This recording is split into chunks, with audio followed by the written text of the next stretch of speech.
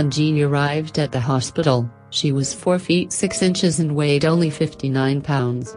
She could not focus on objects more than 10 feet away from her.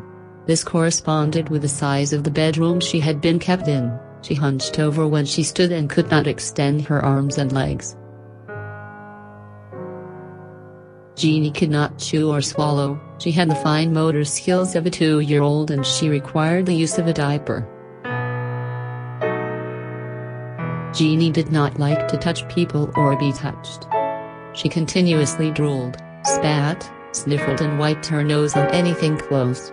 When Genie was admitted, she only knew about 25 words. But in the care of the doctors, scientists and nurses at the hospital, she began to progress quite rapidly. She became healthy and seemed happy. After about a year and a half at the hospital, Genie would go to live in her first foster home.